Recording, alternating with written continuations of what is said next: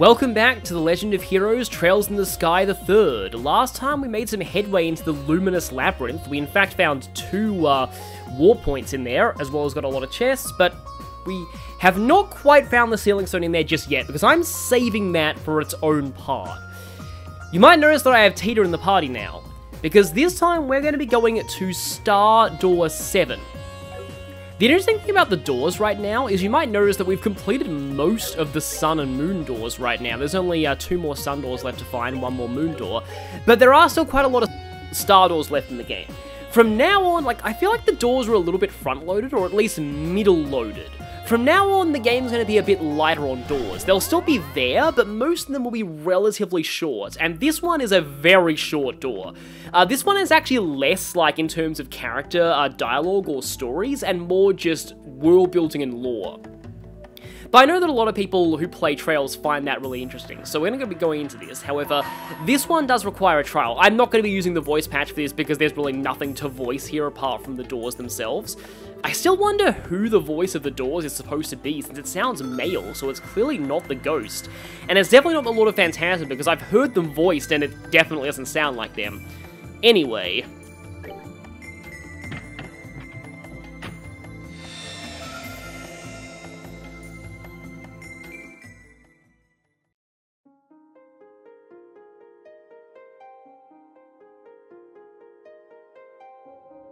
It almost looks like it's snowing in the background there.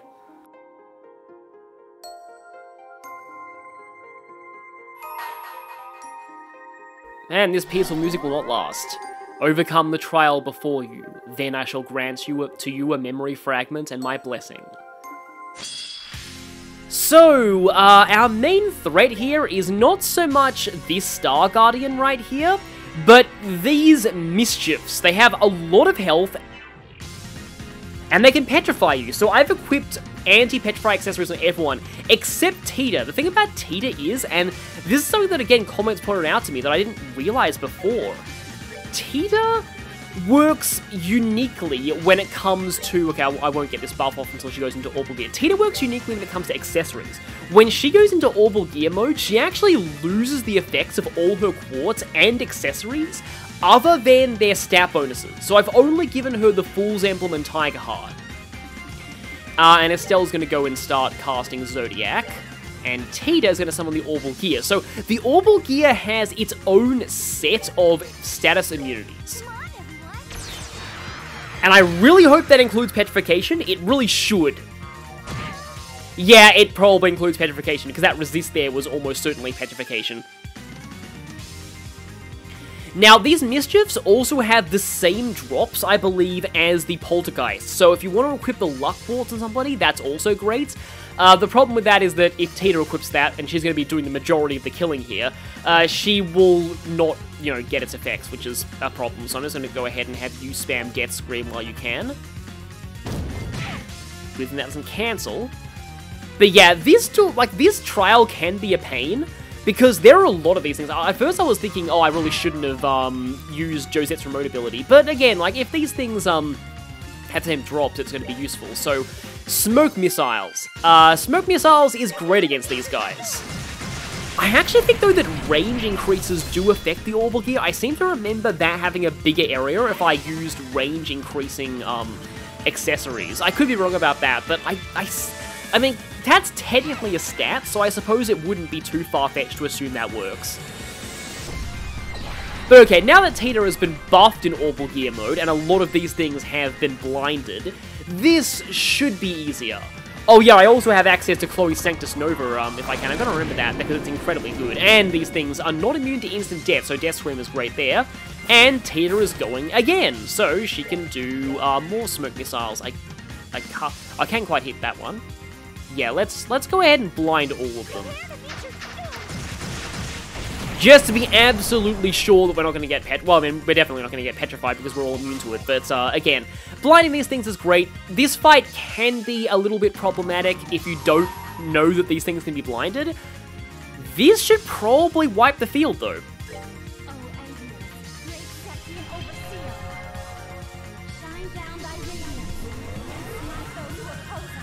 I always found this S-Craft kind of interesting because Chloe never struck me as a particularly religious character.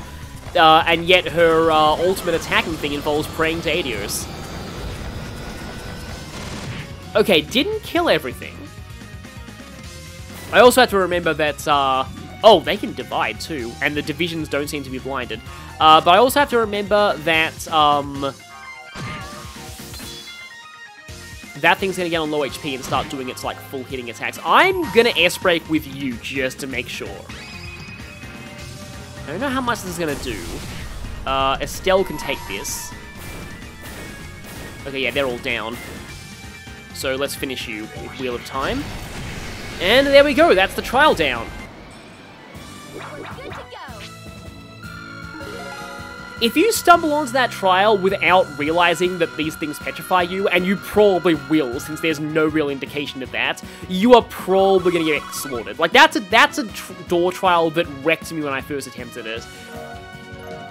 Ah, nothing good, just tear all bombs. You have overcome the trial.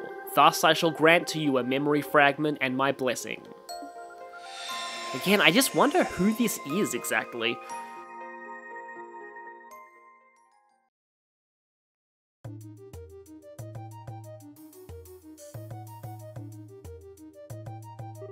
Orbments are devices that use the orbal energy contained within Septium to cause a variety of useful effects. It has only been a little over half a century since they were first invented. But even in such a short time, they have revolutionized the world as we know it. From daily necessities such as lighting and heating, to tanks and other similar weapons used to defend our nations, orbments are used in just about every facet of our lives. In fact, it's now hard to imagine life without them. So much of what we take for granted in life now involves them in some way. And it is to proliferate and advance the development of these orbments that we exist. We, the Epstein Foundation. I believe it's pronounced Epstein because that's how it's said that's how the Japanese katakana are. It's probably said in voice acting in Cold Steel at some point though, and it might have been Epstein, so yeah, I could be getting that wrong, but I'll be calling it Epstein here. Our foundation was first established in the year 1155 of the Septian calendar, the year after Professor Epstein's passing, and was created by his brilliant-minded disciples in order to honour his wishes. The foundation is based in his home state of Lehman, where it remains in operation to this day. That's the same state that the Bracer Training Grounds is. It was rather limited in size in the beginning, and its attempts to spread orbal technology was initially met with little success. Maybe were initially met with little success, but anyway. Sensing that the professor's dream would never be realised at the rate they were going, 3 key researchers left Lehman to try and spread the seeds of orbal technology across the continent themselves. One of these was Professor G. Schmidt. The professor, who had gained a fine reputation of his own for his skill in the field of mechanical engineering, went around and visited corporations in various nations to persuade them of the benefits of orbments. The second was Professor L. Hamilton. Mindful of the technological gap between regions, she long believed it was rural and remote areas that needed orbment technology more than any other. As such, she enlisted the help of the Bracer Guild, which already had a close relationship with the Foundation, and formed a mission with the intent of promoting and spreading the technology where applicable. The professor herself also toured the regions with the aim of spreading public awareness and laying foundations for others to build on in the future. The third was Professor A. Russell, now known far and wide as the father of the Orbal Revolution. Professor Russell returned to his home nation of Liberl and continued to work tirelessly to advance orbment technology there.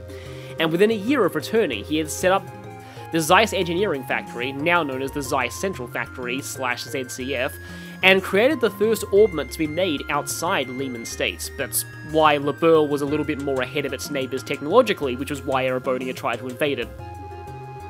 3 years later, the reigning king of Liberl at the time, Edgar III, visited the factory to inspect it, and he decided to donate a large amount of money to further its research.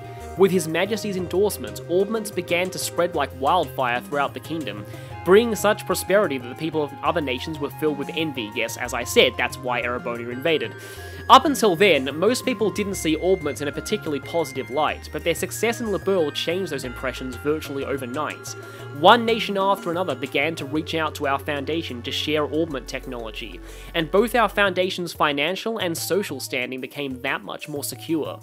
In the eyes of the world, the Orbal Revolution was a sudden, far-reaching transformation. But it was only because of years of reaching out to people and diligent, largely unnoticed research that it was able to happen at all.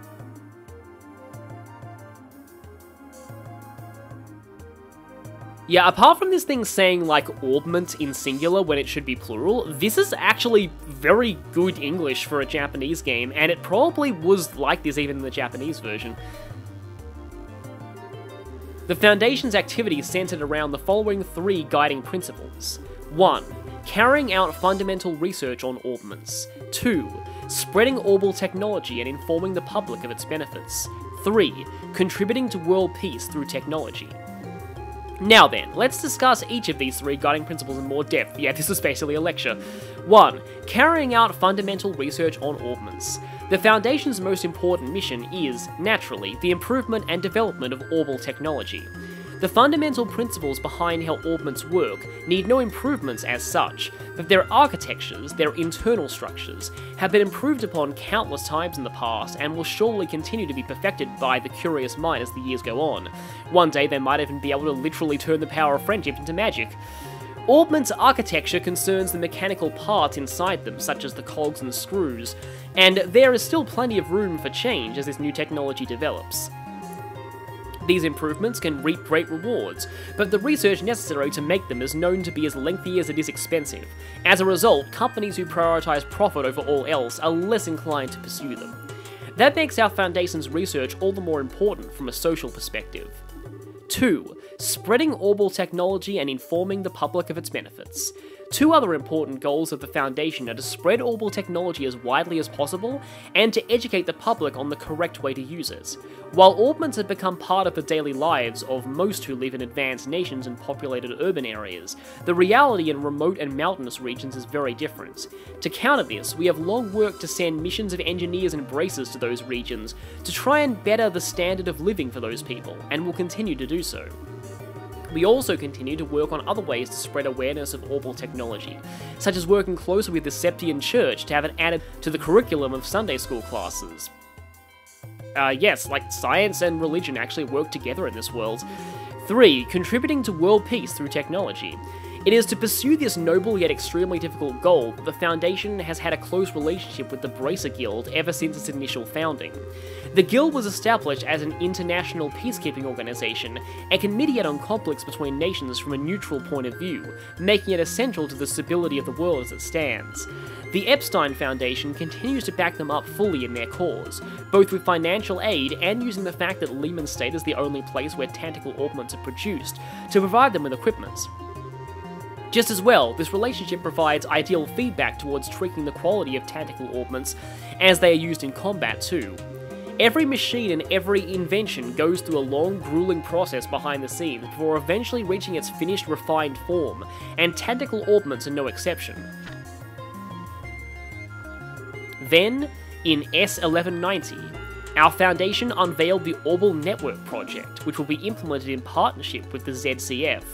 Said project aims to join all of Zemuria together with a single unified communications network, but our hope is it will do much more than that. Our hope is that it will help to realize a peaceful world through communication. Sadly, Orbment's relationship with peace as a concept has become somewhat complicated. Are they aiding in its realization, or are they doing the exact opposite? Professor Epstein expressed his hopes that their ability to realize the limitless looping of energy would be able to bring lasting peace to the world. Instead, recent years have thoroughly betrayed those hopes, and the post-revolution world has become a chaotic one indeed. The conflict between Liberl and Erebonia, for one, made significant use of Orbal weaponry, airships included. It seems beyond a doubt that Orbal weaponry will continue to become more and more advanced, making war an even more tragic event than ever. It could even be something that causes the destruction of the world, like a serpent eating it. In the face of all this, how should we go about trying to create a peaceful world?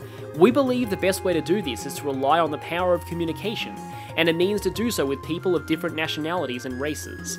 If these people can more easily interact and more easily deepen their understanding of one another, perhaps that will allow us to create the world we all so dearly desire. Or it could create a world of massive amounts of trolling and things like that. In the end, one thing is for certain: our challenges to try and realize Professor Epstein's ideals are only just beginning. So yeah, that's that entire door.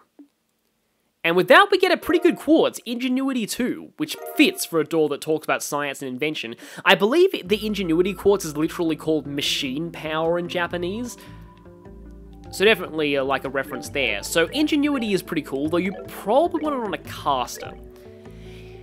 And this is why I also said this is where we kind of want level 3 slots, because we're going to start to get some very, very strong level 3 quartz from doors. So yes, it's got quite a lot of elemental value to it, a good amount of fire along with time and water, recovers a small amount of EP while walking and in battle. So you get in battle EP regeneration, which again, great for casters. I guess I can put that on Chloe right now. Like, EP3 is not really raising her EP that much. Her current EP is already kind of overkill anyway. And that gives her better access to these things. Like, with a little bit of effort, she could be able to get Cyclone Napalm, or I could just, you know, give her the Ruby Gem. But anyway, so that door was pretty cool. It's mostly just world building, but I love the way that the Trail series does world building, and it is actually making me start to miss it, because later games have such complicated storylines that they've kind of forgotten a lot of the world building like foundation that they had in the beginning. And I like the way that this series does it, because I recently, like last year, played a game called Tearing Saga, which I felt was a perfect example of how to do world building wrong. In that game, characters are constantly dumping pages and pages of exposition on you, forced during the main storyline. It's really clunky and awkward. Anyway, like, you can watch my playthrough of Tearing Saga if you want to see that, but like, it's definitely a big flaw of that game. It's not great when it comes to dumping its world building on you. Games like this and Fire Emblem Three Houses, I think, are examples of how to do world building well. They keep most of the world building to optional conversations and side elements. Things like books that you can read, or in this case, like a flashback door. This wasn't even really a flashback. And I think that means, like, you can learn about the world at your own pace, and at the same time, it doesn't get in your way if you're just here for the main storyline and don't want to just read pages and pages of lore.